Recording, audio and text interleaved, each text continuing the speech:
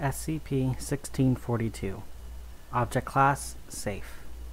Special Containment Procedures. All discovered instances are to be stored in Containment Locker C243 at Site-24. Access to SCP-1642 will only be granted to personnel of Clearance Level 3 or higher. Written permission from personnel with Clearance Level 3 or higher is not adequate for access. Description: SCP-1642 is a collection of 500 mg chewable tablets. These tablets vary in color and flavor. The recorded colors are violet, cyan, pink, lime green, and yellow. The flavors are grape, blue raspberry, watermelon, green apple, and banana, respectively. However, the effects remain the same. SCP-1642 comes in packets of 6 and are contained in a sleeve. The packaging reads, Dr. Wondertainment's Insta-Teen Tablets, TM. The backing reads as following. Hey kids, have you ever wanted to know what it feels like to be a grown-up? And adults, have you ever wanted to feel young again? Well, now you can get both with Dr. Wondertainment's Insta-Teen Tablets, TM. Just pop one of these chewable tablets into your mouth and begin munching away. Within 20 minutes, you'll find you're living the life of a teen once again. Warning: only take one tablet at a time. Do not take if pregnant. Dr. Wondertainment is not responsible for any existential crisis or loss of life that may occur. When ingested by either a person of age 20 or older, or a child 14 or younger, the subject will undergo a quick transformation into a stage of late pubescence, approximately 18 or 19 years of age. How this process occurs is not understood. However, the change is extensive. Fat is moved around the body, bones become less brittle, muscles become more toned, and hair is regrown. Analysis of blood samples have shown that hormone levels are typical of late pubescent. These changes will revert within 12 hours. Taking more than one tablet results in additional changes to areas of the brain connected with aging and maturity, as well as the hypothalamus and pituitary glands. Typically, these will cause anxiety attacks, an uncontrollable libido, mental disorders involving self-image, most commonly anorexia nervosa, immature or reckless behavior, and the appearance of other physical diseases associated with puberty, such as acne vulgaris. The severity of these symptoms is directly correlated to the amount of the overdose, with subjects ingesting 4 or more tablets becoming comatose due to extensive brain damage.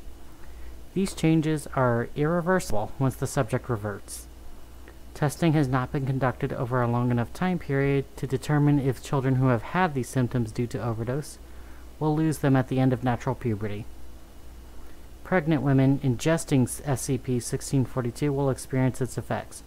However, the fetus, SCP-1642 will have no effect on an embryo, as placenta is required for the correct transfer of chemical agents. The fetus will also be affected by SCP-1642. This will inevitably cause the death of the mother as the fetus rapidly expands. Once the fetus has become a late pubescent teen, it will remain alive until it ceases to be affected by SCP-1642, at which point it will die. Note, however, that while in its late teen state, the fetus is not mentally developed, and it will behave as such. Cross-testing between several different temporal-based anomalies is currently pending the approval of the Site-24 Director. These include, but are not limited to, SCP-559, SCP-983, and SCP-1080.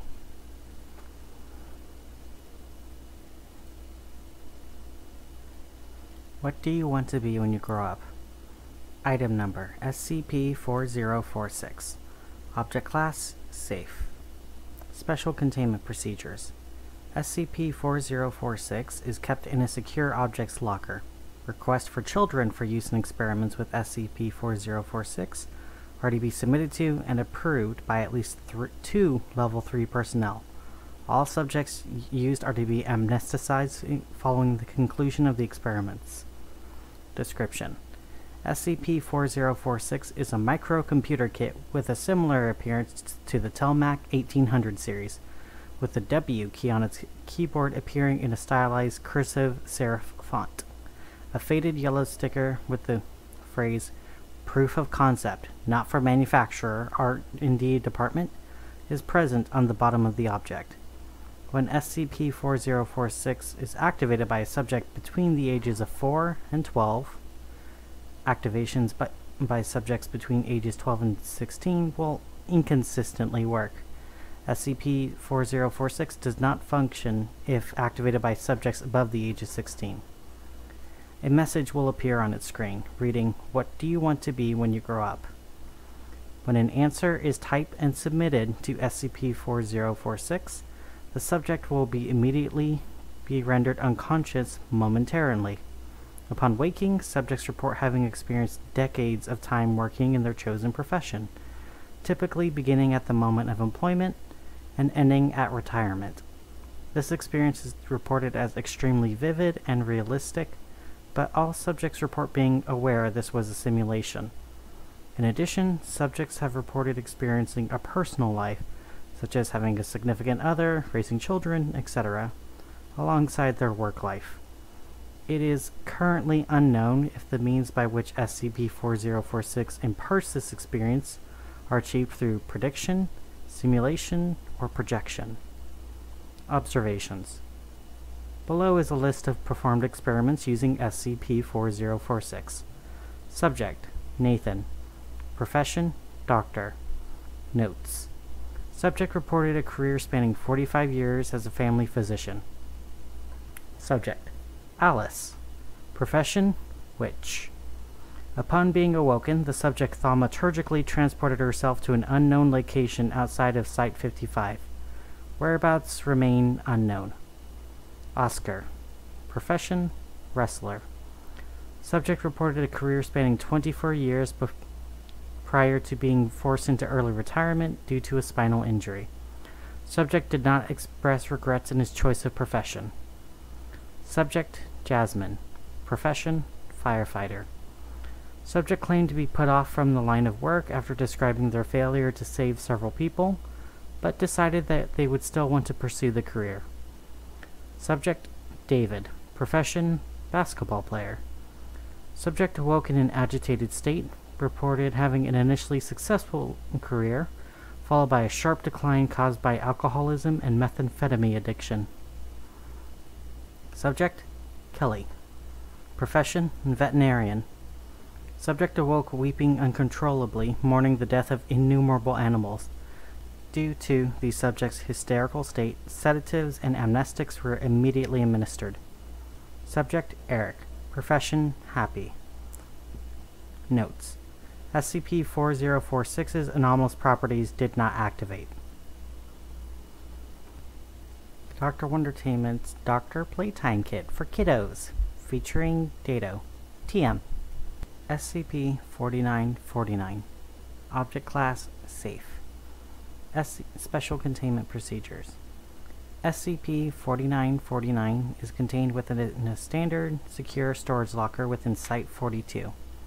Requested testing procedures may be submitted to the project supervisor for approval.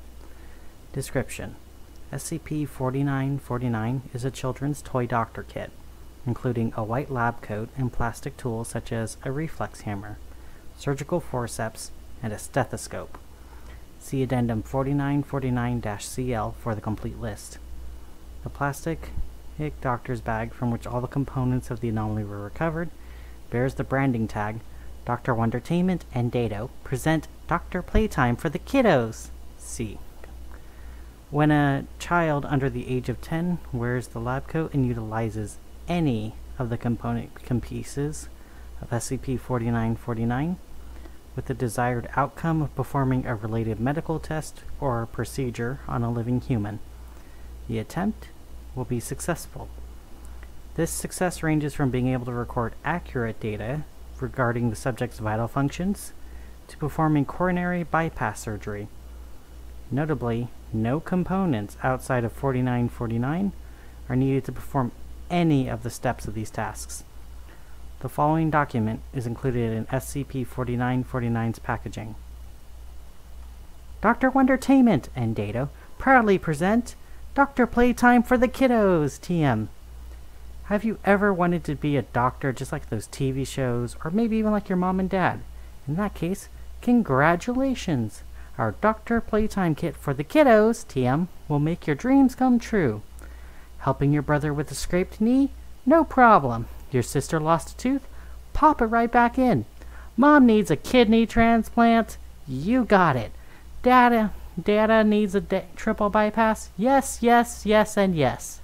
The world is your oyster with Dr. Wondertainment and Dado's Dr. Playtime kit for the kiddos, TM. Seeing as I am only a doctor in whimsy and Dado is an expert in medicine, Dado is not licensed to practice medicine in any capacity, we decided to put our heads together for you all to enjoy. But this wouldn't be a Wondertainment product without a few instructions. That being said, I'll let my friend Dado tell you all about how to maximize your fun with your newest object of fascination. Disclaimers by Dado. Dr. Playtime kit for kiddos, only for kiddos, age baby to 9. Dr. People know where Dr. Playtime kit for kiddos is only for the kiddos.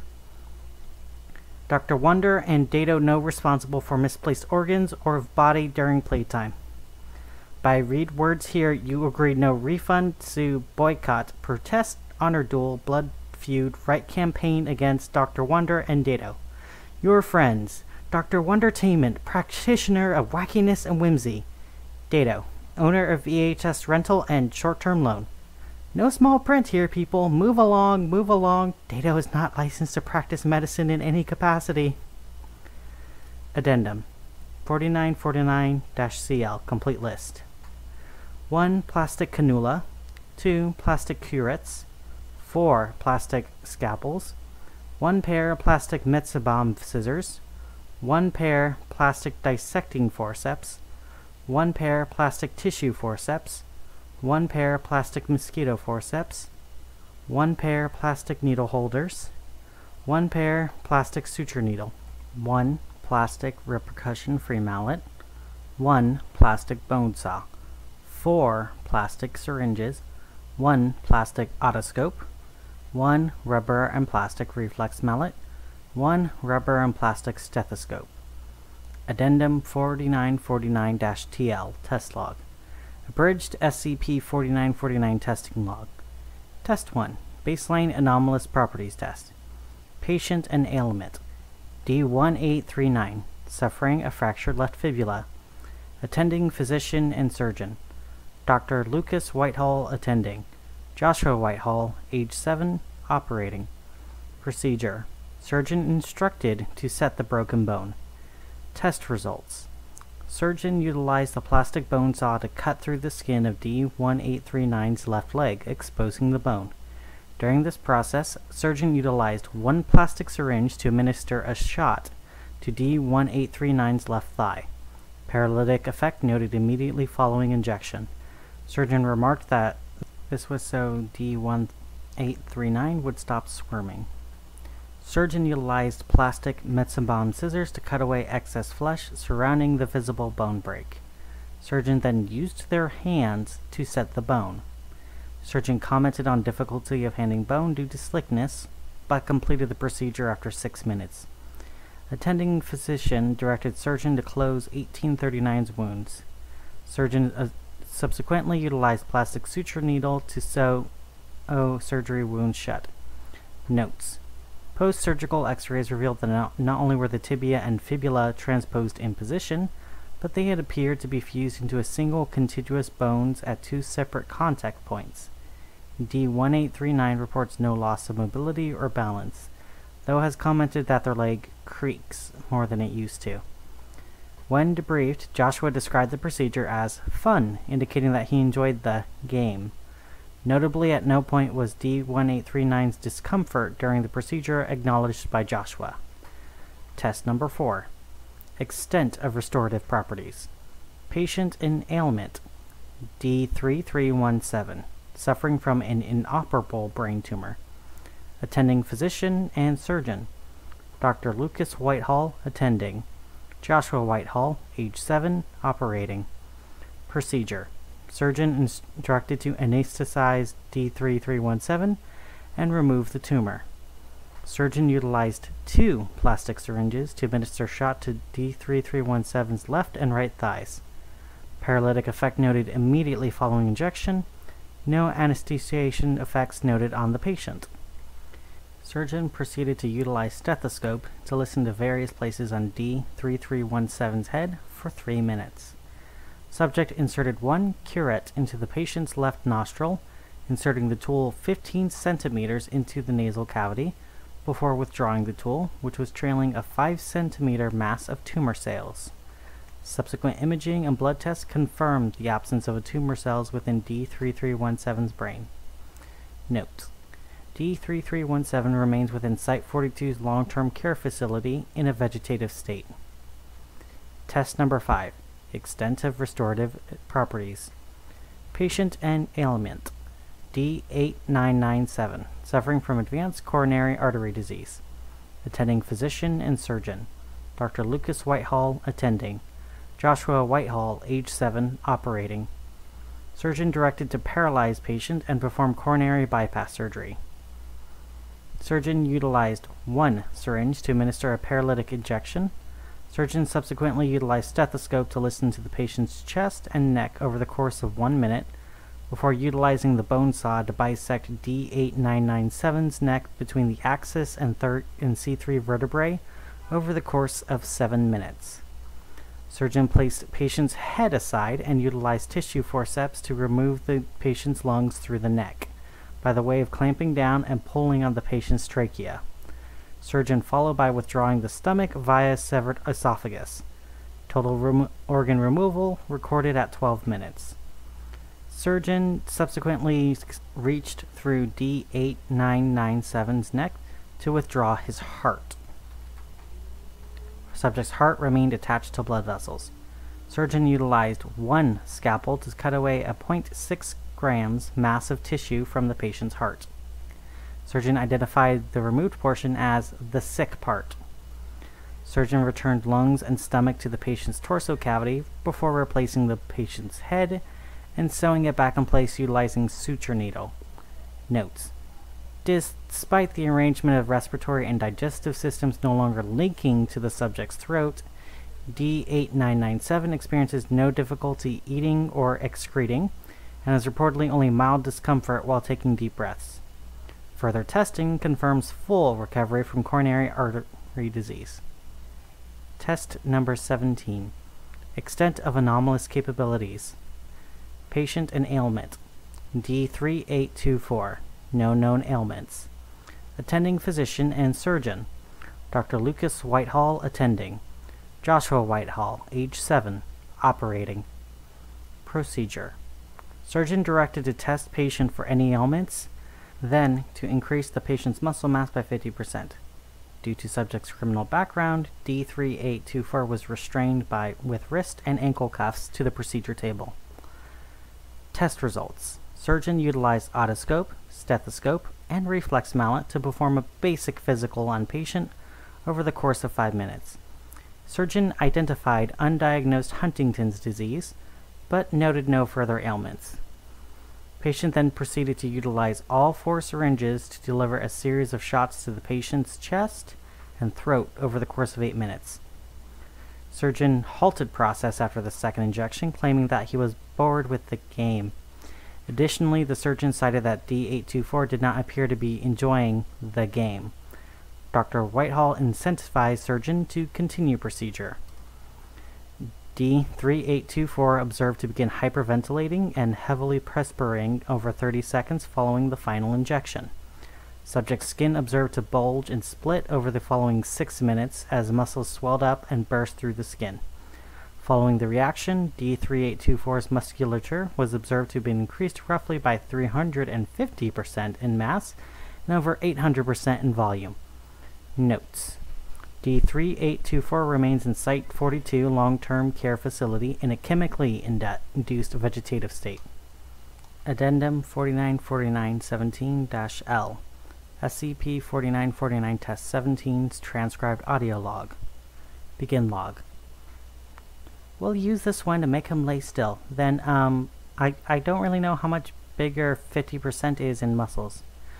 Well, just try to make his muscles a bit bigger all over his body. 1.5 times their normal mass will be, well, it'll be noticeably bigger. Alright then, I guess this one's next. The next shot we'll combine it with, and we'll start a What's it called, Dr. Whitehall? We talked about it the other day. A chain reaction. It will start a chain reaction.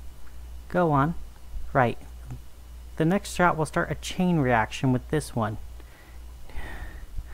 D3824's heavy, ragged breathing becomes audible. I'm getting bored of this game. Why do I have to keep playing it with them? Joshua, please continue administering the procedure we discussed. But this isn't fun anymore. And look, I don't think he likes the game either. Can't we stop, Dad? Joshua, listen. I selected you for this project because, well, it wouldn't be right to have anyone else's kid go through this. I'm here with you, Joshua. I promise it's okay. Please continue. D3824's breathing becomes extraneously labored, and Joshua is heard crying.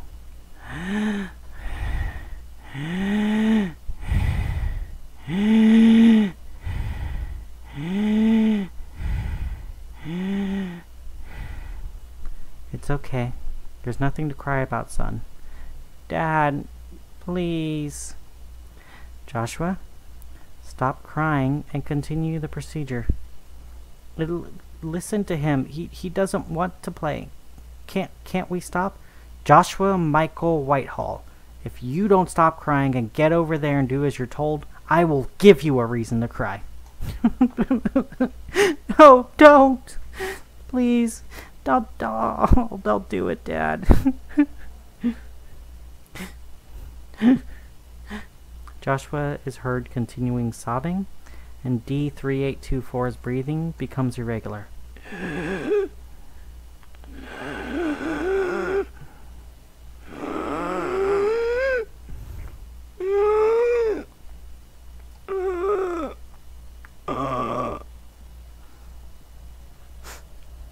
There.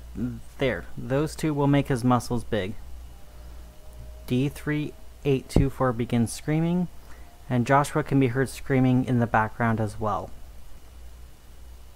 Addendum 4949-PL SCP-4949 Personnel Change Request.